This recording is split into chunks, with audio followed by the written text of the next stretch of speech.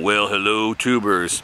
If you like to hike, bike, boat, travel, RV, or anything away in a remote area where cell phones don't work, I think you should take a look at the Garmin inReach Explorer, because I think it's the solution for cheap satellite communication.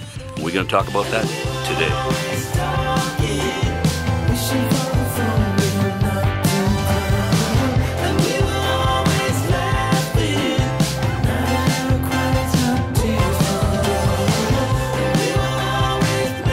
Now, my last career opportunity with government, I did work for the coroner service, and I got turned on to these devices because they were given to field investigators that worked in remote areas of the forest.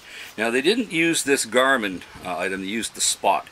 And the thing I didn't like about the Spot was that it would save your ass, but you couldn't text anybody and get a direct, back and forth two-way communication, and it didn't have any maps.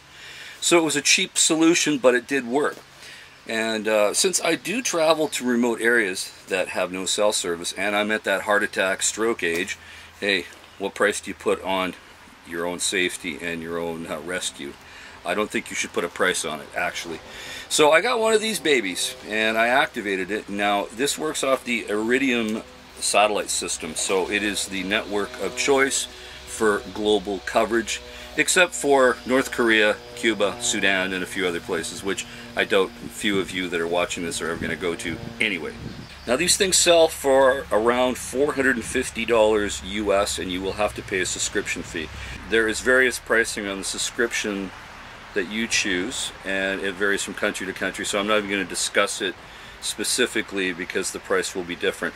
But I will say right now in Canada, I believe until the end of July, there is a $150 rebate on both the unit and the subscription fee. So an incentive to buy one now. I actually got the last unit here in the valley. This was a display unit. And the second last unit was sold to somebody who was actually going back to those wildfire areas, and they knew that they would probably have no communication.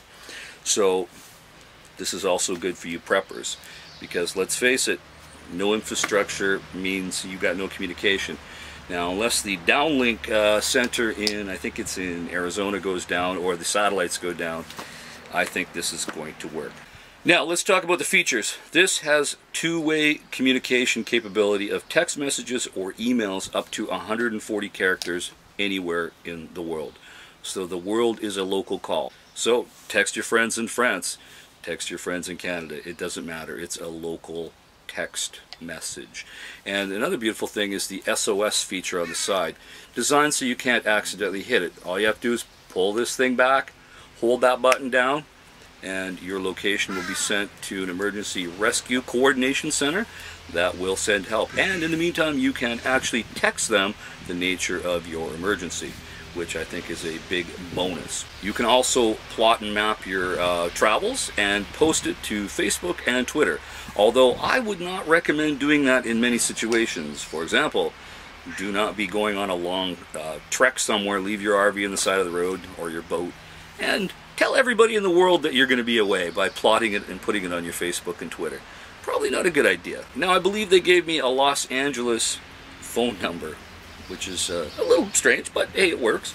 And when I text somebody, because I've tested this out last night with a few people around North America, they actually can tell exactly where I am on planet Earth, where I texted them from, which is a pretty neat idea. And a bad idea if you're lying to your wife and saying you're actually hiking when you're actually seeing your girlfriend, you know what I'm saying? So keep that in mind. Now, this model is the inReach Explorer Plus.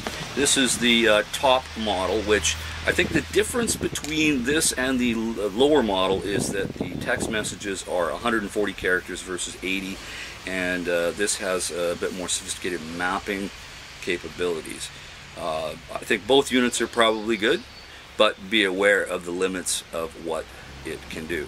And I also suggest you activate and test this before you head into the bush, or the forest. We call it the bush here in Canada, because you want to be familiar with how this thing works.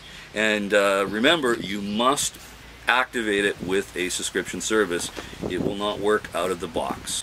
So hopefully I don't have to use this thing for an emergency, but if I do, because I am heading into the deep wilderness very soon, and kind of nice to have, I think.